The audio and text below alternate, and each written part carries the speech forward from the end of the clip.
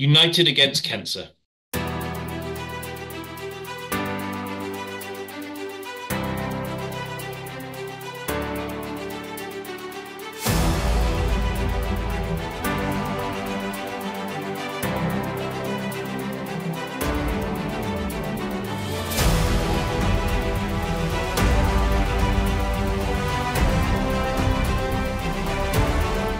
My next question, which was about technology and how organizations like yourselves can use the power of technology. We all agree that technology is really vital in moving forward cancer Mm. control and using that data.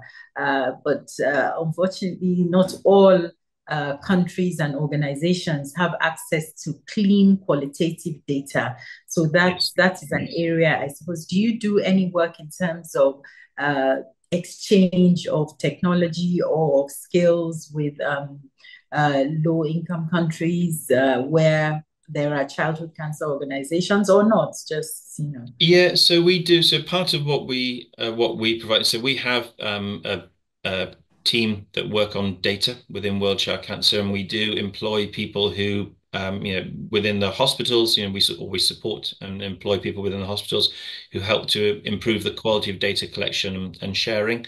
But ultimately, our role is not, we're not a hospital. We partner with the hospitals, and we're never going to even want to dictate what they should do. It's up to the hospitals, the leadership at the hospitals, the ministries of health, etc., to decide what's right for them. And obviously that has to be done largely, I would actually suggest at a national level.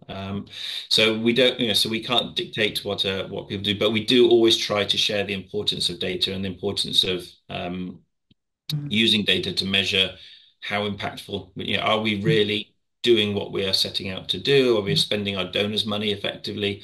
Are we delivering those lives that we're really here to save? And I think that's something that we're just in the middle of writing a new strategy at the moment, and improving our use of data and working with our partners and the governments to improve their use of data is going to be an underlying theme that sits within all the way through.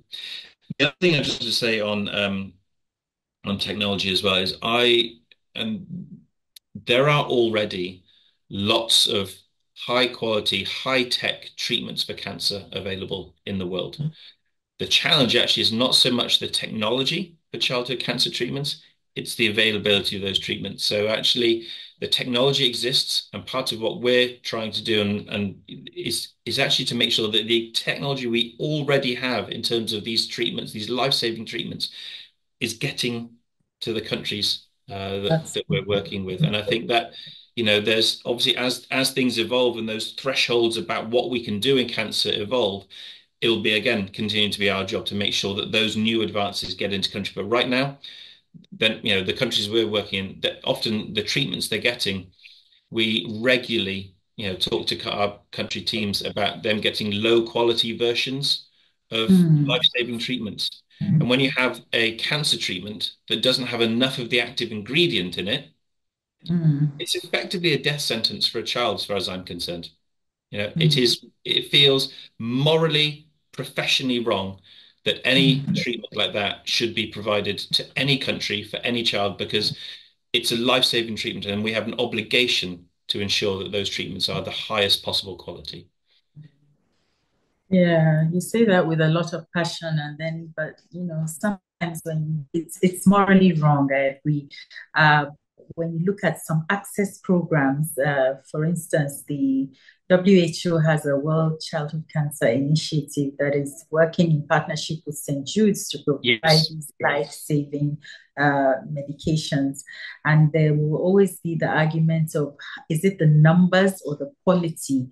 Are we going to provide the generic drugs or the others? So it's a debate, and one that relates to the economy of not just the countries but the world, and not that Yeah. cancer.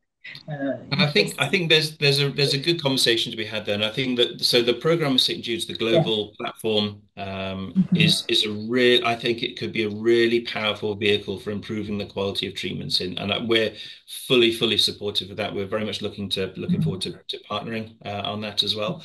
Um, I think the question about whether it's generics or branded Mm, treatments, I'm less, I mean, from my perspective, I've been working, I've been working in international health for many years. I'm less concerned about whether they're generics or branded. I'm much, much more concerned with whether, if it is generics, whether they are approved high quality treatments which have gone through rigorous testing right. and you know Mm, and do what they say they're going to do. And that's much more for me. That's much more important than the brand. I think there's obviously there's nuances there which we could spend the rest of this whole podcast discussing. yes, absolutely. But I think one of the things that the global platform will really help to do is to ensure that whatever those treatments are, they're high quality and they're affordable and they're available. And I think that's the That's starting key. point for anything that we could do Mm, going forwards. definitely. So I'm going to end with one question that is sort of two-pronged before I give you the chance at the final words. Um, in your pillars, you spoke about awareness, and yes, that is the usual range of the cancer spectrum. We start from awareness down to treatment. Not everyone goes into palliative care, but I want us to talk about it in the context of children and the work you do. So, when you do awareness in the setting that you operate in the UK, how do you find the reception to of parents, for instance, not the ones that already have the children with cancer, but educating the general communities about knowing about early detection of childhood cancers.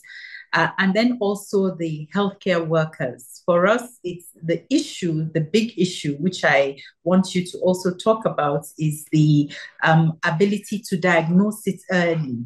A Mm, lot of healthcare workers in my setting are not immediately tuned on to childhood cancer. We go through the infectious diseases that are in our environment first, like malarias. But of course, you have overcome the infectious diseases to a larger extent, but in Africa, it's still a huge burden.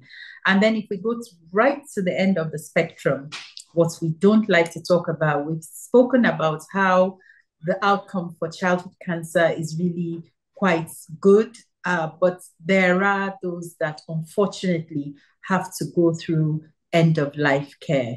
yeah. How is that dealing with parents from the perspective of running a nonprofit organization, and what kind of support do you offer? Yeah, so two super important questions and things I've actually been speaking about quite a lot recently. So I think that one of the biggest impacts we could have, you and I together, and on all of the different organizations that we can partner with, is to improve early diagnosis. There's around 50% of children never make it to diagnosis or make it too late. They're arriving at stage 3, stage 4, quite often because of the challenges and of diagnosing early or getting to diagnosis. And I think that is, like I say, it's one of the sort of four pillars that we're working on, and we're really trying to kind of think about what can we do differently? How can we do more in this area? Because it's complex. A friend of mine who is a doctor here in the UK was talking about something similar. He was saying that when you're trained as a doctor, you're trained that when you hear hooves, expect horses, don't expect zebras. You Mm, expect the familiar, so you look for the familiar, and that means that you lose time. And mm, time, as we know, is crucial in the diagnosis of cancer. And so, I think to a certain extent, we need to train people to expect zebras. Um, mm, and but we also need and this is one of the big challenges in public health, is to get people to their doctor in that first place. It's that health-seeking behavior that we really need to see, is that it's really hard when you have family. We've all got family pressures. It's hard to make the time or to see those things happening because they happen over time, but it's just to look for it, to be aware, like you said right at the very start of this conversation. People don't even realize that childhood cancer is a thing. mm, It is rare, so people don't expect. So we need to make people aware that it's a thing, and then we need to work with community leaders. You need to work with hospitals, faith leaders, all the different people who influence people's choices and their lives, and make sure that message is getting out there, so we're getting more children to hospital early enough to be treated. Because I think we can get the treatments there, but we need to get the Mhm. children there, and that will make the biggest difference because for us as an organization, that palliative and end of life care is Mhm. vital. And I think that, if we're not getting children there early enough, we spend a lot more of our money on palliative and end of life care than I would really like to. I'd like to spend a lot less on that and a lot more on treatment.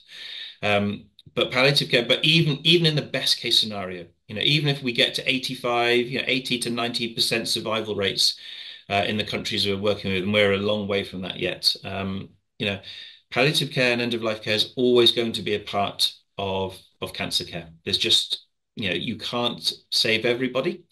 And I think that one of the things that we need to do better, people don't like to talk about it. People will talk all day about the glories and the majesty of children being born. It is Mhm. a magical, magical thing.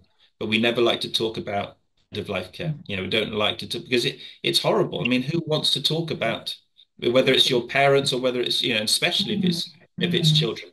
Yeah. So we have, but it's part of life, and it's certainly part of life lived with cancer. So we have to be able to find a way to talk about it in the same ways, the parents are talking to their children about it. We need to find better ways and be more confident about talking about it openly and obviously kindly and thoughtfully, but to find a way Mhm. to, because providing good quality end of life care is just as great a success for those children who can't be saved, giving them dignity, time with families before they pass. For me, it's just as great a success as actually for those children we can save that we do get there in time. And I think we need to recognize that, and we need to make sure that the public support that and realize that that's really valuable part of what we do. Thank you so much, Luke. Your final words. I want you, as the CEO of an organization that is involved in childhood cancer control, to talk to me as the CEO of an organization in cancer control in Nigeria. Uh, Tell me what would be your final words of advice. But I'm not sure I've got Or any. words. Okay, not advice. I'm not sure Final I've got any words of advice for you, Doctor. But final parting shots. my final thoughts are, yeah. So the thing I would actually love to say is that I think that this conversation and the relationship with you and with other people and organizations like you who are part of this world and want to be part of the network which is solving this, for me, is the most important thing we can do. We cannot and should not be, as World Child Cancer, be the leader in the work we do. What we can be is a really supportive and powerful partner to support people like you who are actually the gold dust in this whole movement in childhood cancer. And I think that, starting these relationships, understanding where we can add to what you're doing or where we can support what you're doing is absolutely vital for me. And I think that, you know, the like I say, we want to be that partner to as many people as we can, because I think that there is the needs there. Until the need is not there, we will be there as a partner for you. But yeah, so like I say, it's no words of advice, just words of hope and collaboration. Thank you. Absolutely. A very good place to end. It's always good to have partnerships across the world and have that open hand. So, one of the things that we're hoping to achieve by conducting this interview series with OncoDaily of various professionals that are involved in cancer care. Thank you for your time. Last ask is for you to say with as much passion as you can muster, because that's how the interview starts. United against cancer. United against cancer. Perfect. You don't have to do it again. And we're still in time. Sometimes I need to say do it 3 times, but that was perfect. Thank you so Oh, much. fantastic. Well, what a lovely, I say, what a lovely name. What a lovely, what a lovely thing to be part of. Thank you, Doctor. Yes, thank you. So I'll see you later soon. See you this All right. afternoon. Thank you. All right. Bye-bye. Take care. Don't forget to like, comment, share, and subscribe to OncoDaily on YouTube. Hit the bell icon to stay updated.